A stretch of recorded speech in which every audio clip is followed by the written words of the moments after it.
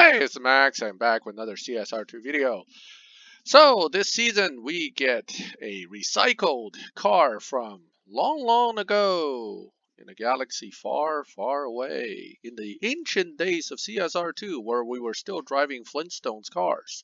Anyway, this one is around since about the first few seasons of CSR. So this at one time was one of the must-have cars, and everybody wasted tons of gold keys trying to pull it. It is still relatively rare overall, but it is no longer one of the fastest cars in the game as it was at the time. Now, at the time, you did not have 20 million point milestone crews. Only the very top crews got this particular car. And the top 3 crews had the Shark version, which I'm trying to find here in the dealership to show you. The Shark livery is probably one of the most sought after livery in the game for cars that are in this game. This is probably one of the coolest looking liveries, one of the coolest cars of the time, and everybody wanted one. Only about 90 people got it though, so it's super rare and you never see them. Now, this season, about 10 crews will get it with the livery, which will be, what, 300 players? That's not bad. And the rest of us get a white one. Oh well. Well, Pete's not getting one. And that comes down to my quick evaluation of this upcoming milestone. If you're in a milestone crew and you don't have this car yet, you should rejoice. Even though the only reason we're getting this car is because Natural Motion couldn't put out their update on time.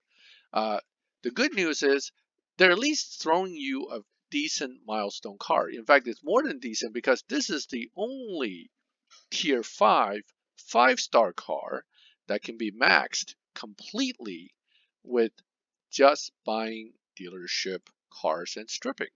Which means, unlike all these other wonderful cars that we get, you can actually max this car in a reasonable time. Well, how do you do that? Well, you go buy the regular Huracan Coupe right here, the regular guy for $1 million apiece. You strip it and you get Lambo Fusions and potential stage 6. Well, how's that helping you? Well, the good news is if you go look at stage 6s for this car in your stage 6 upgrades, under Lamborghini, Huracan Coupe and LB Huracan Coupe shares the same stage 6. So unlike all these other cars, which does not share stage 6, they have unique ones, including the Huracan Performante, as they call it, or Performante. I don't even know how to pronounce it. Anyway, the Spider and the regular one does share, but it doesn't share with the Huracan Coupe, whereas LB Huracan Coupe does share it. So your chances of actually maxing this car out, like I said, is very, very good. That is likely for a newer player going to be the first 5-star tier 5 car that you can fully max. Well, that's great and all, Max. I maxed the car. It looks pretty. It's cool. It's got some seriously big wheels on it with rubber band tires, which I would never drive on the street because one pothole means $4,000 rims done. But in the game, it doesn't matter. And it does have great stance. It's low, big wheels, tucked in, wide body, gorgeous car. Any good in the game, though? Well, remember, this was at one time one of the fastest cars in the game. So even though it's no longer holding that title, it certainly doesn't make it a crappy car. It's still very good. From a dyno standpoint, this car can do 8.27 dynos. It might even be able to do better than that. I haven't really tuned it too hard, but look up the world record tune online. I'm sure it's out there somewhere, and see what the tune is and see what you can do with it. Because it does 8.2s, this car will get you through Tempest 3, 1, 2, and 3. So if you're just starting off in Tempest 1 still, and you're asking around, well, what can I use to beat not Harkness, who was first? Larry. What do I need to beat Larry with? Well, this car will do it. You get the Tempest 2, and you go, well, what can I use to beat Dana? This car can do it. And when you get to Tempest 3, you go, I don't know if I have a car for beating Harkness. My other ones are missing stage 6s and fusions. Well, guess what? You get this car can do it. So it is good for Tempest, and that's a good thing because now you have one confirmed 5-star tier 5 car that you can beat Tempest with and can actually max out without spending any money for keys, without having to rely on luck. Well, I take that back. You still got to get lucky stripping the Hurricanes, but that's just a numbers game. You strip 30 of them, sooner or later, you're going to get it. That's a lot of money, a lot of time, but you'll get the parts. 8.276, 283 mile per hour, 0.5550 to 60. It'll clear any of the target numbers for any of the Tempest, no problem whatsoever. All right, that's great. Now what? Is it any good in live? Well, the answer to that is depends. It can be, because you can tune it to defeat dinos, which means you can place it in a lobby where it is competitive.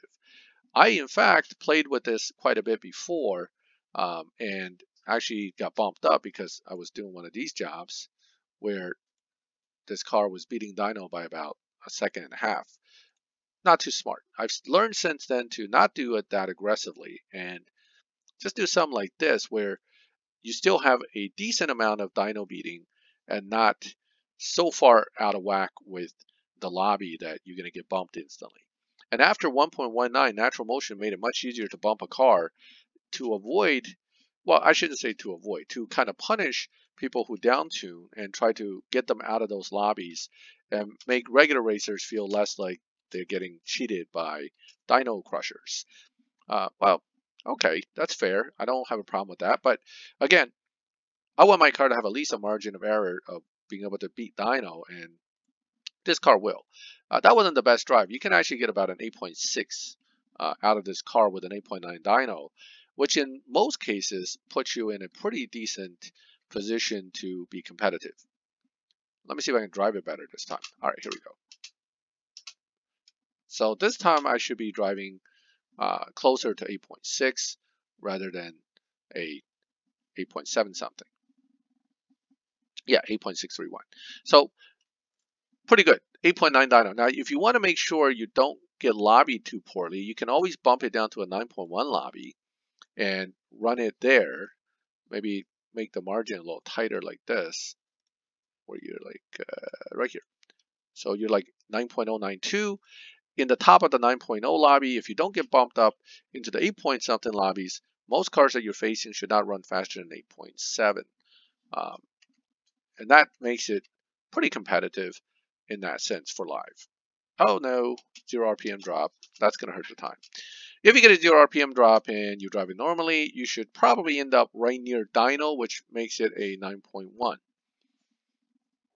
If you don't get the 0 RPM drop, you would defeat dyno and get a nice run out of it.